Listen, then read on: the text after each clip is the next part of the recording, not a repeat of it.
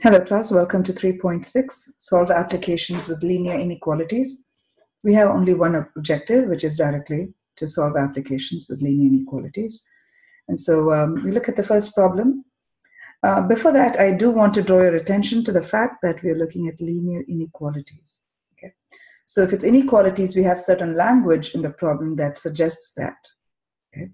So at least, at most, a maximum of, a minimum of, and words like that usually indicate inequalities. Okay, does not exceed, limits to, and a budget problem, things like that.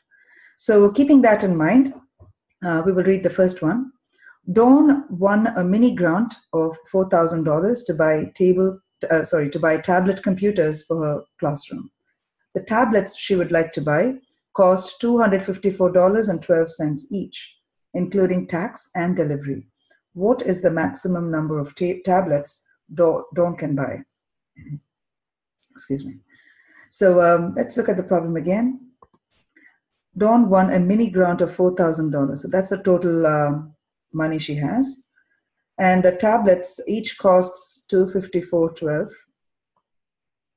And we're asked to find the maximum number of tablets she can buy. See, the hint right there is maximum number, which means it's to do with inequality. So at least when we read the problem, we want to identify that this is an inequality problem. Because when you see this problem out of the blue in the exam or anywhere else, you don't have the benefit of the section title to know what this comes under. So you really have to look for clues and pretend that this was not falling in the section. If it was just a problem given to you, how do I know if it's an equation or an inequality? Well, the word maximum kind of gives you a hint on that particular part.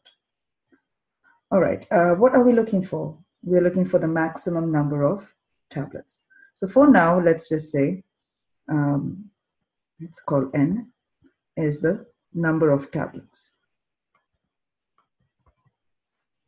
she can buy in that money. Again, this might be intuitive to some of you, but remember, we always do it in a mathematical way. This is an algebra course. We expect you to show the mathematical, systematic way of doing it. So step 3 is to, step 3 is where I should have named n. I know it's a little slow for us, right? So I made a little correction here. So this will be maximum number of tablets. And I will simply call this as n equals number of tablets. Okay, now we need to translate this into an equation. It says equation because that's the general way, but we know the equation here is actually an inequality. Okay. So we have to kind of frame the idea from the question itself. Okay, so her budget, okay, is $4,000, and she has the price per tablet. She knows that. Okay, times number of tablets must be less than or equal to 4,000. How did I come up with that? Because that is the maximum, right? She has to remain at 4,000 or less than 4,000 to remain within budget. So the inequality comes from the fact that she can only go up to a maximum of 4,000. The maximum of 4,000 means 4,000 or less. So from this, I translate the price per tablet is given to us. What was it? $254.12. $254.12 times. Do we know the number of tablets? No, we don't, but we do have a variable to identify it, which is n, is less than or equal to 4,000. All right, we now got a problem to solve. We will write this as 254.12 n less than or equal to 4,000. Okay, I got this from step 4. Then we need to divide both sides by 254.12.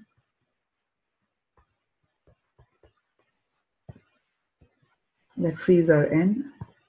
N is less than or equal to, use your calculator, that comes out to be 15.74. Okay.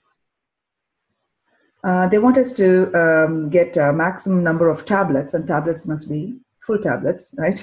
You can't really have partial tablets, broken tablets, and all that. So whole tablets means you have to round this number. Well, if you looked at it mathematically, right, it rounds up to a 16. But if you look at it practically, the budget only allows for 15.74. So what about the remaining quarter of a tablet? We don't have funds for that. So even though she might be left over with extra money, a little bit, it still does not it's still not enough to cover for the 16th tablet. So we have to kind of limit this to n less than or equal to 15, right? To stay under budget. So round it to 15. Don't go by the mathematical rounding here. Go by the practical rounding. This needs to be checked now. So let's check. If Dawn bought 15 tablets times 254.12, right? That's the price per tablet. Let's check that. 15 times 254.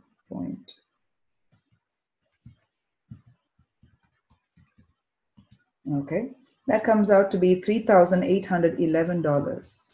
Okay, $11. Let's say you rounded it to 16 because you thought that was a better way to do it. Check it. Okay.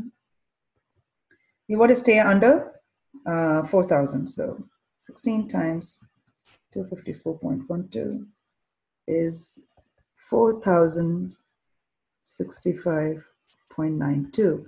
Okay, she's $65.92 over budget. Okay. That is something she cannot afford. This is under budget. And then we say, yes, it makes sense. It makes sense to round it down in this case, right?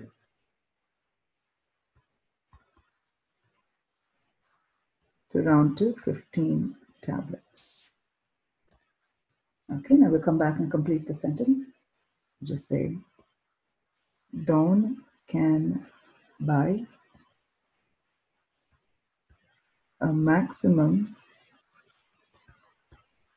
of 15 tablets. Okay.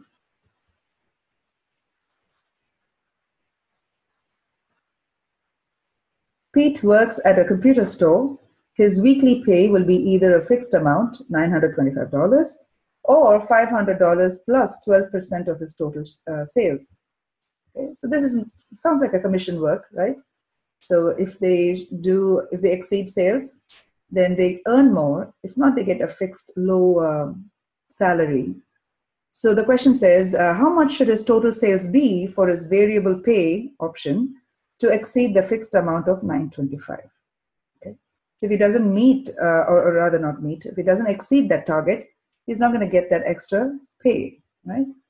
So let's try to understand this by maybe highlighting the ones we have.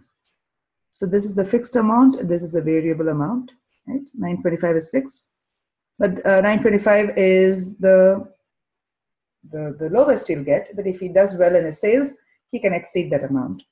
So what should be his total sales, or how much should be his total sales to exceed the fixed amount?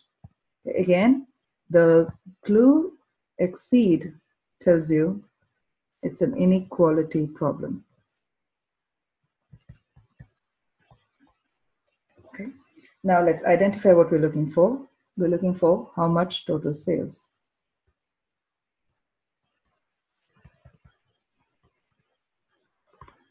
It's sales, so let's give it a letter S. S is total sales. All right, we'll move to step 4, which is where we'll translate. Okay. So what we understand is if we did $500, that's kind of fixed, plus 12% of his total sales. If he did that, that should exceed 925. Exceed means to go more than 925. So let me come down here and write the sentence. So he is getting $500 plus 12% of total sales will exceed is 925, right? So let me put that in a mathematical form. So 500 plus 12% is 0.12, and we said we want the sales to be S. So off means multiplication. Sales is S. Exceeds, we need to use an inequality. Exceeds means more than. So it's a strict inequality, strictly greater than 925. It's not greater than or equal to. Right? It's going to be definitely more than 925. That's the contract, right, with his commission. Okay, so it's now time to start doing the math part of it. 500 plus 0.12s greater than 925. Subtract 500 on both sides, so it goes over to the right. 0.12s greater than 425.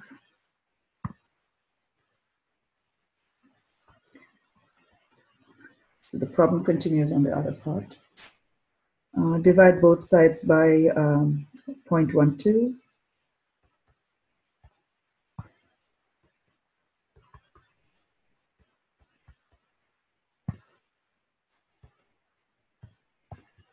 S is greater than, use your calculator, that gives us 3541.66. Actually, that goes on, right? Yeah. Well, this is sales amount, so how do you think we should round this? Yeah, we should round it to the nearest cent, right? So that goes without saying. Nearest cent is 2 decimal places. Before that, let's just check if this stays within budget. Okay, we need to check that before we declare that part. All right, so we need to do 500 plus 0.12 times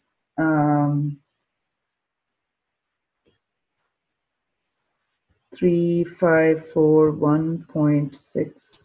If we round it, it becomes 67. Round it to the nearest cent, right?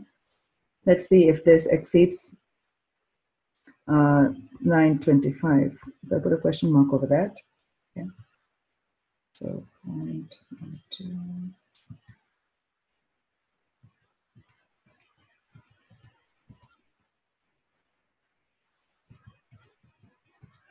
Okay, so I get 925.0004 greater than 925. Is that a true statement? Yes, it's a true statement. It's pathetic that it's slightly more, but what this tells us is, he really has to have at least that amount of sales. But that is being very accurate. But to kind of round it, anything more than $3,542 worth of sales would give him, additional salary, right? So yes, it makes sense.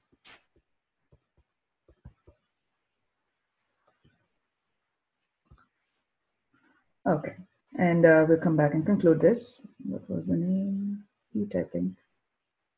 Yeah, Pete.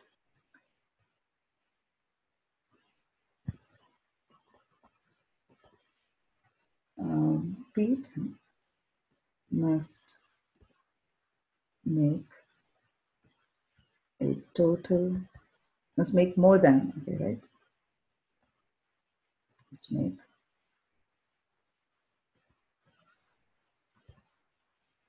more than $3,541.67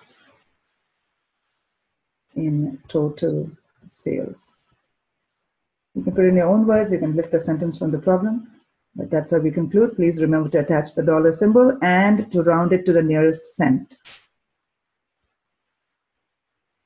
Okay. Sergio and Lizette have a very tight vacation budget. They plan to rent a car from a company that charges $75 a week plus 25 cents a mile, $0.25, right? How many miles can they travel and still keep within their $200 budget? You can scan the problem, highlight the ones that are important. They have a very tight budget. That kind of tells us they have to stay within their plans. So Okay, $75 a week plus 25 cents a mile. Okay, and their budget is $200. Now you see that phrase there, it says still keep within, right? Within is a limitation. That means it's an inequality. And we are looking for how many miles, lifting it straight from the problem. So let's call it M is the number of miles. This way they can plan their destination so that it remains or stays within that limit that they can travel, because the number of miles determines their cost, right? Okay, so now in step 4, we're going to write the sentence from the problem and then translate it to an equation, or in this case, inequality. Okay, so we are told there is a fixed charge of $75 plus $0.25, which is 25 cents, which is the number of, that is for 1 mile, right? So that times the number of miles that they have to travel. And they want to stay within budget. Within budget means 200 is the budget, so they have to stay less than or equal to that budget. They cannot go more than 200. Therefore, we now have to translate this completely. 75 plus, that's 0.25 times number of miles. We're calling it M, so let's keep it M, less than or equal to 200. Okay. All right, we got a problem to solve. 75 plus 0.25 M is less than or equal to 200. Okay, subtract 75 on both sides.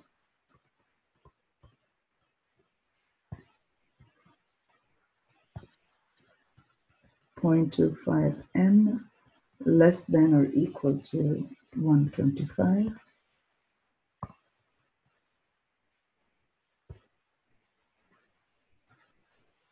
Divide both sides by 0.25.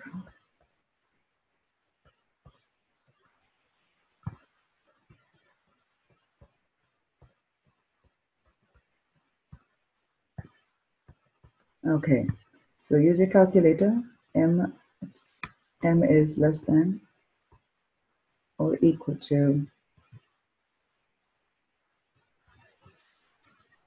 actually it comes out to be a nice round number, so we really don't have a problem rounding it, right? It comes out as exactly 500. So if they stayed under 500 miles, yeah, they're going to stay within their budget. So let's check this to make sure. 75 plus 0.25 times the 500 miles we just came up with, is that less than or equal to 200? That's our question. So so I'll do the calculation. The thing is, I can't calculate and talk. So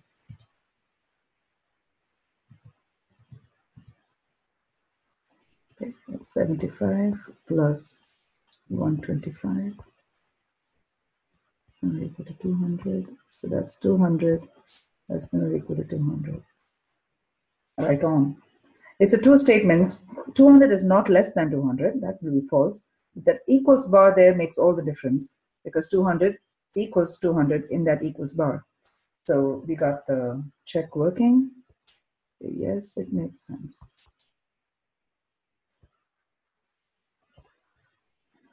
And we will say Sergio and Lizette can travel 500 miles,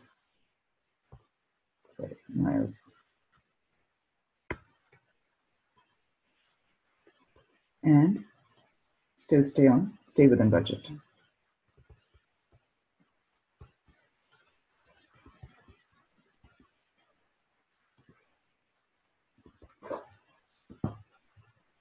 I hope that helps. Thank you, class. See you in the next video.